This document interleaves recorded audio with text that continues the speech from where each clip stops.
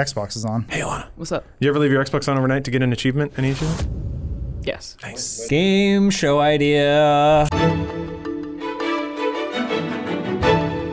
But then there's a huge bin of games. So you just go digging. Like you go, and then both of you just go digging, and then you just grab the game and...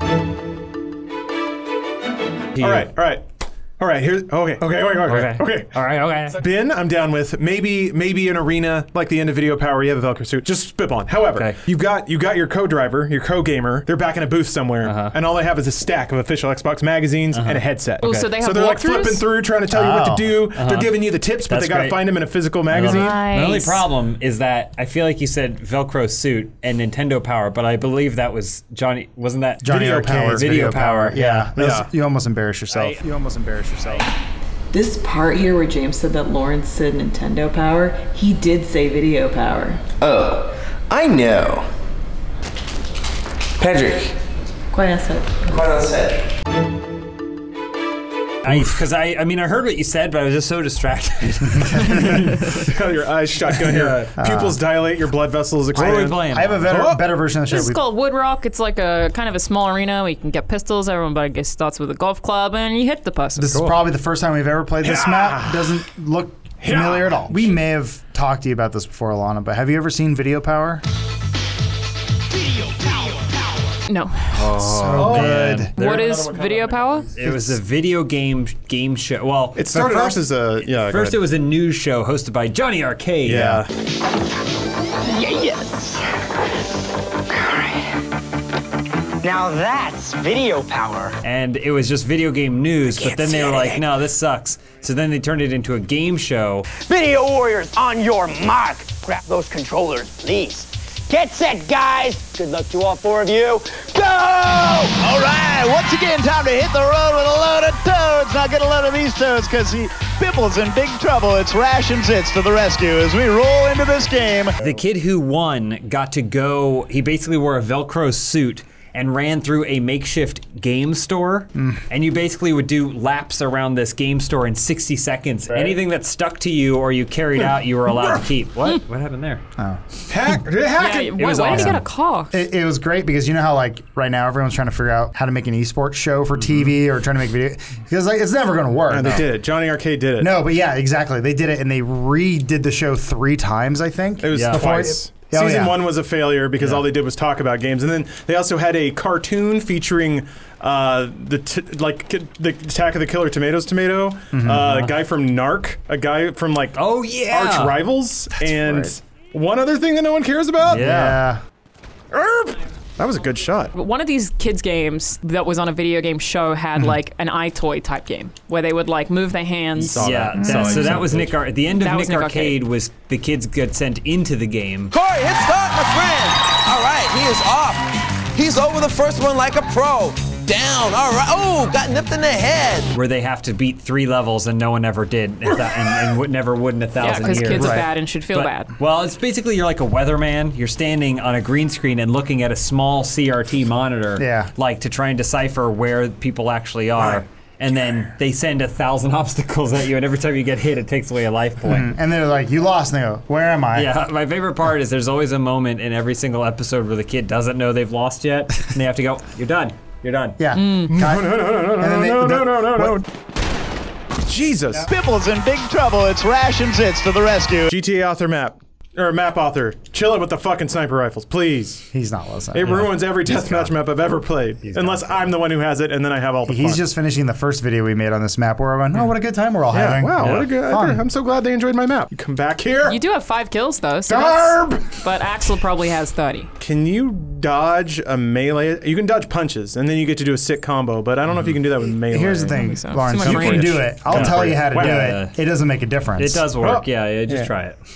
Not your finest work. My time is over now. I hope you guys enjoyed those sick gamer plays. You are the new Johnny Arcade.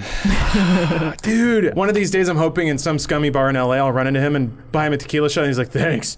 And knocks it back and he's like, give me another one. Johnny Arcade sat a specific way. Does everyone remember how he sat? I mean, yeah, he would always throw his shit up. Because he would always be on the couch and he'd throw his leg up over the armrest. He's always had his leg up. Oh yeah, there's our hero. There, look at his leg. He's kind of Boom. cute. Yeah. He's super cute. He's a 90s image, dreamboat. that top image is his current day arcade. He had loads of attitude. Did he turn into a mob boss? What do you think the 2010 to 2020 fashion staple would be? Garbage hipsters, like the Man bun type shit? Oh, man bun for sure, but I'm more like Mumford and Sons assholes that were like wearing like wax mustaches and wireframe glasses You and think that'll be straw the hats. I don't know anyone who feels actually dated. dresses like that. Well, I mean, that's the thing, though. No one actually dressed like the most extreme. It's just a couple of idiots did Yeah, it, I and it see. came to define We the just era. might not be in the right places. I don't know that LA is the place for hipsters. I don't know that LA is the place for hipsters. I don't know that LA is the place for hipsters. Alan, I have a theory. I want to test this out on you. I think that with the age we're in now is the YouTuber look, the influencer look. So, Dudes with very pretty eyes, your Markipliers and what have you. Dudes with very good voices, something deep and resonant, your Markipliers and what have you. Okay, you're really into Markiplier. I guess I'm just describing Markiplier. He is the perfect man. I think he's very handsome. Yeah, I agree. let me speak for you 14-year-old ladies in chat. Oh, they're here. Yeah, they're We don't have any of those in our audience. I think ring lights and like webcam YouTube videos have made really pretty expressive eyes. the thing that Interesting. works. So it's fake. I mean, it's dressed up, but when It's is it always not? been fake. Yeah. Oh, Now it's just Damn. obvious. that's a good stretch. That was a Johnny Arcade right there. Leg over their armchair. Got him. You got him. You got him. You got him. Yes. Do girls think that Jake Paul and Logan Paul are hot? Yeah. They do? I mean, they may not find them like.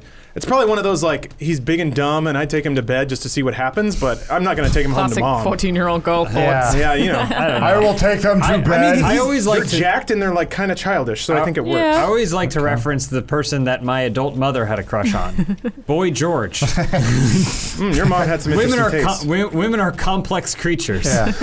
You're like, you know who I like? That Liberace. There's something about him. I bet he takes all the women to bed. I think women are more into the headspace of it. So like Twilight, it's more about the circumstance of the relationship than it is about how the dude looks. Sure. Alana, if you could not add your opinion to Yeah, if this. you could just stop talking entirely. I think women like this particular. That's enough out of you. Oh, fuck. I don't know why we're even listening to this.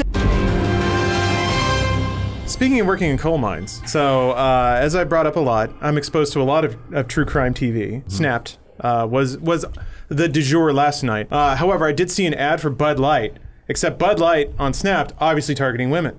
And Bud Light, typically it's like, oh, you've been working in the coal mines all day, America's hot land, and it's like dudes like rubbing sweat and shit from their face and they clink. This was a woman comes home from work and it's like this long thing of her taking off her bra and cracking open a Bud Light. And I'm like, awesome. They did it. They found a way to like make a rough comparison there about America's hot land, But it was cutting out a long intentional? day It of was like work, an snapping off your bra. intentional Huh? So I got.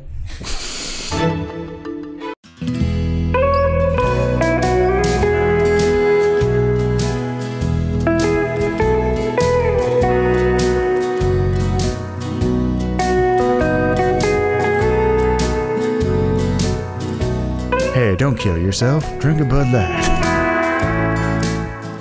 I was having this discussion. I guess this is more rare than I thought it was. Did anyone else have a babysitter that locked them out of the apartment when they were young? What? Wow. I never had a babysitter. That's child My abuse. sister babysat me. I mean, is it child abuse if it's not your kid? Guys, Red Baron's a woman now. I already brought that up, but I'm still impressed. Whom? Red Baron, the oven pizza thing. Oh. She's a lady now. What are you talking about? Red Baron. Oh, sorry. That's this, not historically accurate. Yeah, This isn't might be a North American thing. What does he so- drive a tank? For some reason, I thought the Red Baron was a Nazi. Yeah, sorry. It's just Okay, it makes Baron. That sounds German. And red. yeah, the red part. So it was always kind of weird. They're like, enough time's gone by. Have a Nazi pizza. Do you guys remember there's a short-lived cartoon toy crossover series called Ring Raiders?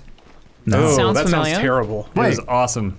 They were Did about they have planes. holograms in their chests? No, it was planes, but the toys were you would wear like rings on your finger, and then they would be planes, so you go like shoo and That's fly them cute. around. Okay. But there was a cartoon that accompanied it, and one of the guys, his backstory was that he had had a showdown with the Red Baron. Oh. That was his thing. And there's one point where he's flying in the storm, and he's like, "Curse you, Red Baron!" I haven't thought about that in a while, but you guys said Red Baron, it made me think of that guy with That's the big fine. burly mustache who hated the Red Baron. That's all good. I saw a clip from Star Trek the other night where Mark Twain's yelling at one of the crews like, "What do you mean you don't just take what you want?" Mark Twain? Yeah, because Man, the holodeck episodes were A+. Can you do me a favor real quick God before bless we that church. Look end up this Worf episode? as Robin Hood. No, Shift Tab, Ring Raiders, Red Baron. My Wii U's like the toys from Toy Story that you forget about. Yeah. It's just sitting in the closet going, Adam, what about me today? No, I'm jacking it. Why is it not firing? I don't know. I do have rockets. Which button are you pressing? I'm pushing in the thumbsticks. Left stick. Press it. Oh, there it goes. Oh.